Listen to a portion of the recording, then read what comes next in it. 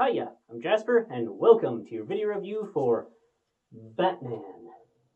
It's a Tim Burton movie starring Michael Keaton and Jack Nicholson. So, as always, I'm going to give you the good, the bad, and the furry.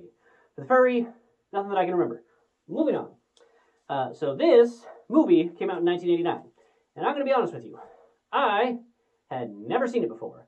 I had seen Batman Begins, Dark Knight Rises, the various, DCEU movies that they're trying to do, and the new Batman that had just come out with, Edward in it. So, but I'd never actually seen this Batman. And I figured, you know what? Let's watch that movie. And I watched it, and I gotta say that this movie actually changes my opinion of the Batman that just came out. Because this movie was about basically Jack Nicholson's character being an evil criminal and Batman trying to stop him. And that's kind of what the Batman was, but with a, necessarily different villain. And I think that, especially because this is like the seminal Batman, like everyone is like, oh, this is the Batman, this made Michael Keaton's career, and blah, blah, blah, blah, blah, like it's so great. And that is what this one is. It's a much smaller scale, just localized, it's not world-ending type of thing.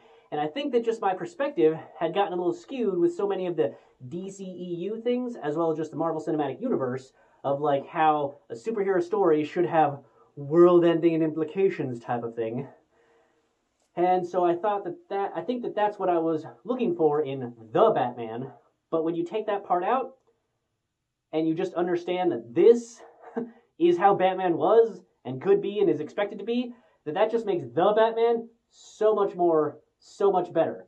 So that movie, again, already had a really big thumbs up for me for just the quality and the writing and everything else for it, but now understanding that it really does hone in on Batman's batness, even better. So this one was fine. I do not have the nostalgia boner that so many people do about this movie, because I didn't see it when it first came out. I didn't see it before any of the other Batmans. I've seen a whole bunch of Batmans before.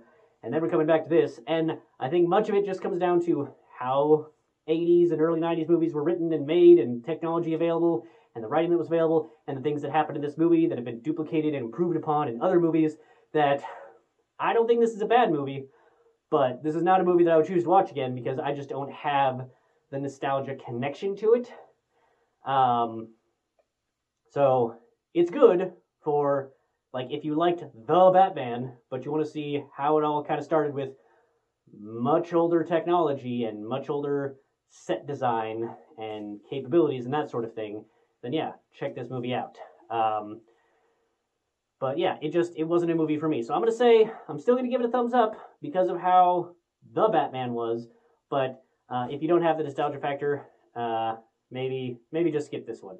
The other nice thing is that it was nice to see the actual movie of Jack Nicholson's Joker, and to see what he was like, just because I like to see the different takes on the Joker, and what his inspiration is, what his personality is, what drives him, where he is in the society ladder thing. So yeah, good movie, but too old with how it was made for me to want to see it again. So alrighty, that's all I have for this one. Thanks for coming, thanks for watching, hope to see you at the next one. Bye.